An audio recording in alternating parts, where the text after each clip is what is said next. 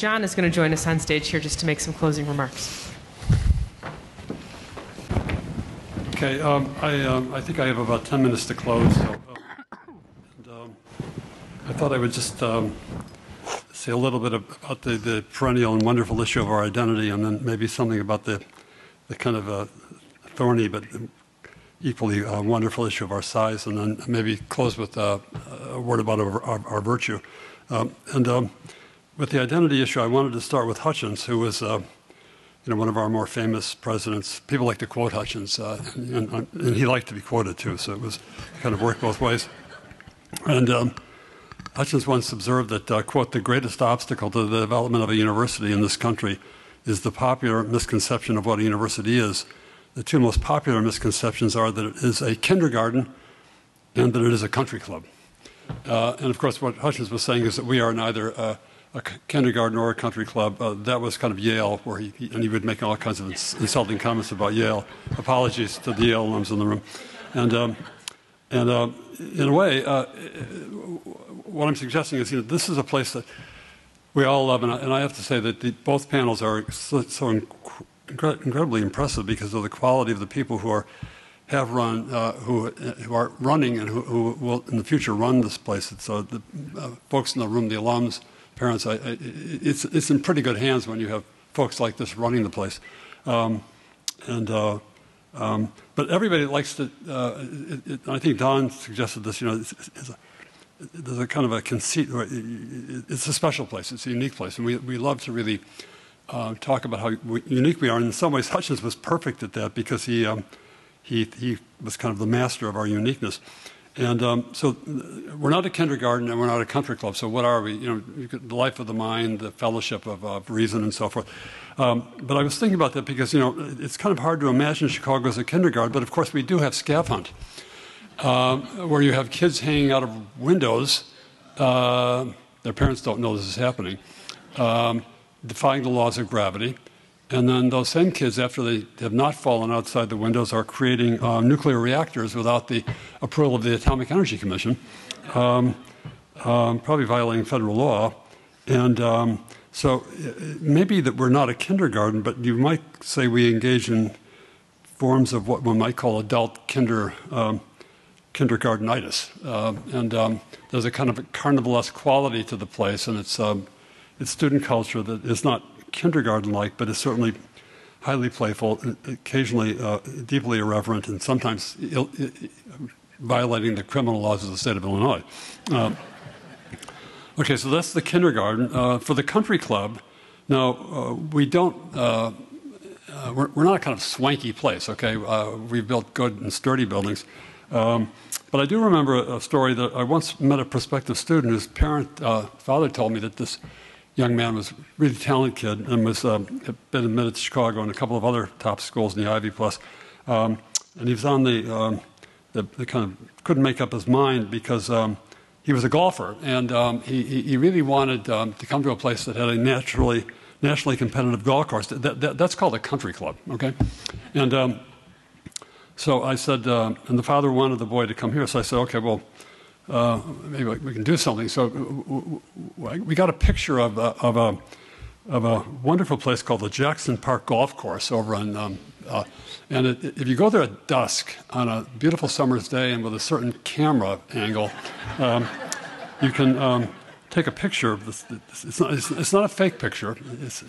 And so I actually did this. I had somebody do it, and we mailed this to the kid, and he accepted our offer of admission and came to Chicago.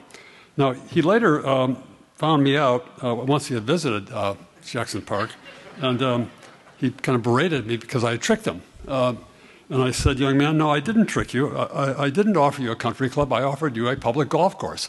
And he kind of despaired of that. So he quickly then switched from golf, which is, as you all know, involves hitting little balls around the grass, to debate. He became a formidable debater. Instead of hitting little balls, he was hitting his opponents with a barrage of words, many of which he learned in the core curriculum. So my point is that Hutchins was right about what we're not, but it turns out that on some occasions, modest compromises can do wonders to move history forward.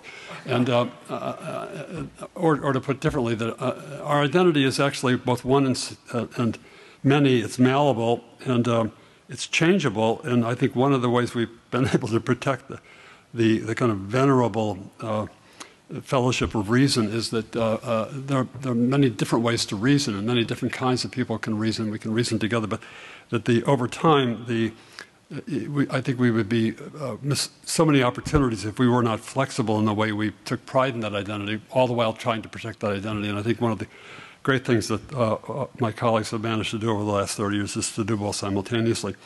So that's the issue of identity. It's a wonderful thing to have. One should take it seriously, but not so seriously that you can't go golfing and can't hang out of windows or in nuclear reactors.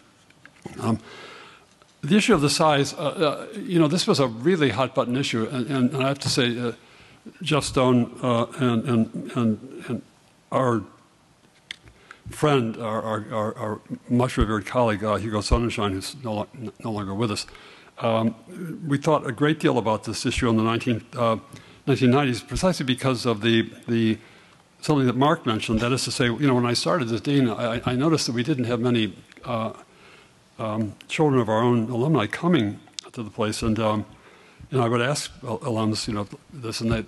Again, just to quote Mark, I would hear, I got a great education, but I don't want to put my kid through that. And then I would have all these interesting, like, what was that? And it had very little to do with the kind of quality of the intellectual experience, but it just had to do with a kind of relentless sense of a kind of grim sense. I understand our distinguished current president, Paul Alvisotis, was here during that era, so I have to, because when you're talking to alums, you have to be like, what year did you go to the school here before, before I say what I'm about to say. Still, I don't want to put my kid through that, and so in a way, what we began in the 90s was an attempt to try to change that into something that would be productive and helpful to the university as a whole. This issue of the size was quite interesting because, as Jeff will remember, we were told that we had this very small college and we were going to try to make it bigger, and it get really messed up. We had been a bunch of dummies who bring disgrace to themselves and discredit to everybody else. It turned out that this was a flaw in the statistical calculations of the folks making that argument, because most people didn't realize before World War II, half of the undergraduate population was counted as members of the divisions, not the college. And so if you recalculated it, actually we had a very large college before 1940, larger than Princeton, larger than Stanford, about the same size as Harvard. And it was only after World War II that the whole thing collapsed for reasons that were alluded to, really profound miscalculations on Hutchins' part. And so that it wasn't that we were trying to kind of abolish or undo a small college. We were trying to bring back what was really quite a successful college before World War II. And that if the mistakes that were made, and I think they were genuinely well-intended but disastrous mistakes in the 50s, which Kimpton then talked about quite candidly, if they had not been made, we would have ended up with a college of our current size of about 7,000 students. We would have had that 30 years ago. And as Jeff and I often talked about, these are what this meant is that we had tens of thousands of missing alumni. They're missing. They didn't die. They never existed because they didn't come here. And the ones that because they did come here, many of them dropped out. And so that this issue of size became very important. I think it was a hugely controversial issue, but I think it was the right decision to do. And the fact we supported it because I think it involved the broader welfare of the university. And I think today the fact that we have 7,000 really bright, enthusiastic students with a 99% retention rate is a real tribute to all of the faculty sitting in this room and all the people who came before you and I, and we need to continue to protect that. Finally, virtue. And I think this comes back to a point that Jeff made at the end about free expression. One of the reasons I think we've been able to sustain free expression is the quality of the student body. When I was doing the research on for this little monograph I wrote on free expression, there were these big kind of pre-Red Scare events like the Walgreen affair and then the Red Scare events, the Broyles affair in the 50s. And when Hutchins was a real champion of free expression. All of our presidents have been so, but Hutchins, in a sense, began that. What struck me was not that he would defend free expression or that the faculty would defend free expression. I have to say that many of the Board of Trustees were rather uncertain about, what is this? And, but in the end, they strongly supported it as well. But what struck me was how strongly the undergraduates defended the idea of free expression and academic freedom, both not only for their own interest, but for the university's interest. This kind of a student culture did not just come about because Hutchins wished it so. It came about because of the work of the Corps in the 30s, and I mentioned this yesterday. The men and the women who created the Corps in the 1930s were not simply creating a new curriculum or a new way of education. They were trying to create a new student culture, and a more academically oriented student culture, people who would take the ideas seriously, who would take their education seriously, would take the project of the university as a fellowship of reason seriously. And we are blessed with that kind of student culture today. I think we've strengthened it. We've undone some of the damage that was done in the 50s for other reasons. But we should never take that for granted because it's so rare to have a student culture that is so closely aligned with the faculty culture. And this does not just happen. It happened because men and women in the 30s and 40s worked to have it happen. And one of our responsibilities is to protect that unity of the university we find today.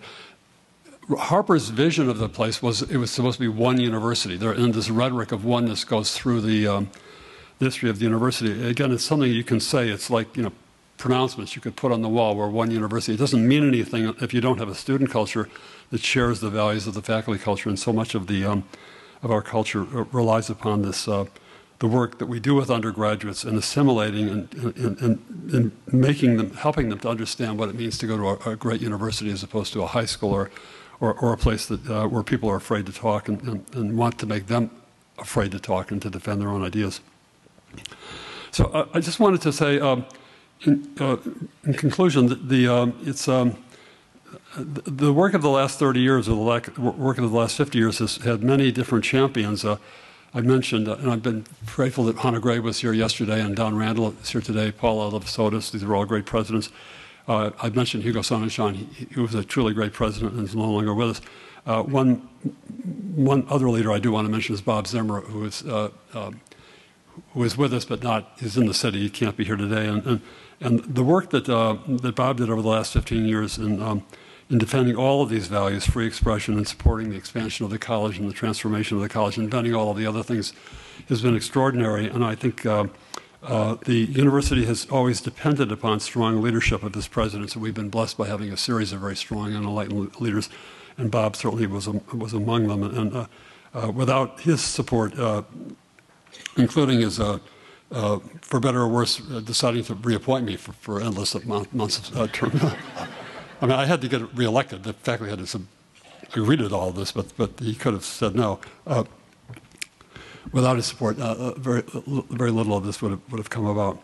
So thank you for your friendship, and it is a very great place. It is a unique place, as long as we don't take that altogether seriously and talk ourselves into myths like that we're the, we don't have to worry about student dropouts because they're all self-selected. I mean, talk about talking yourselves into a myth that was so destructive, and it is a place that is worth protecting, and I think we should celebrate the collective work of so many faculty, and as I look around the room in doing so. Now, I want to say one final thing, and that's my colleague Jim Chandler. He did, you'll notice, offer a provocative comment and disputational comment about you might take that to be a challenge to our study abroad model. Okay, so I have to. No, he's shaking his head. No, but let's play with this. So. Is study abroad rigorous? Now, when we started the programs, many of you will know, and I see Robert Morris, I was accused of starting Club Ed abroad, okay? And one prominent faculty member was particularly disturbed about this. I remember he said, this is really bad. You're going to ruin the University of Chicago. And I said, well, if it's so bad, like, why don't you go do it too? Because then you can really get the goods on me. And so he went off and taught in a European city, let's put it that way, in one of our and when he came back, he was avoiding me. He was kind of like he'd see me coming down the hall and he'd go the other way. And so I finally said, "Look, how's it going?" He said, "Come on, tell me." He says, "I was wrong. It was a great experience. Can I go back again?" And I said, "Well, two things. First of all, you got to get in line, and secondly, you have to stop bad-mouthing our programs." And as the Emperor Franz used to say in the Austrian Empire, the Emperor was told once that so-and-so was a patriot, and he said, "Yes, but is he a patriot for me?" And I said, I need you to become a patriot for a study abroad. So, but to come to Jim's point, one of the things we do when I teach in Vienna is we read the Communist Manifesto, which is a great book.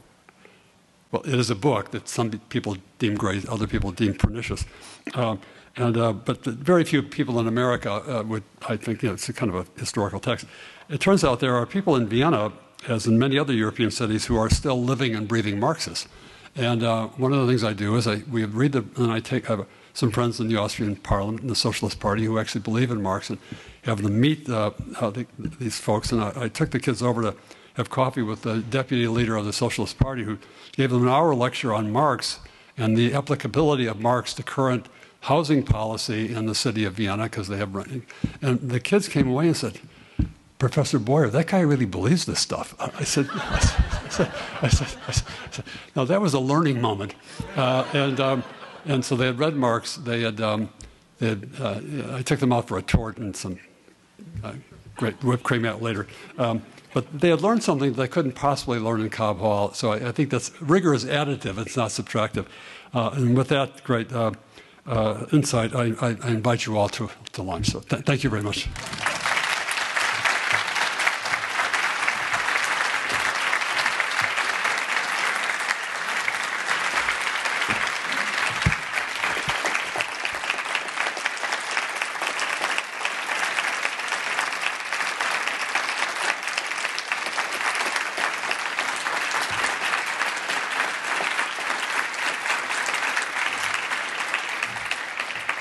Well, that really is our closing. Not much more should be said after that. Thank you all for joining us this morning to celebrate John and his tremendous commitment and impact here at the university and on thousands of lives of young scholars and all of us and many others in our community. So thank you all. Have a wonderful afternoon.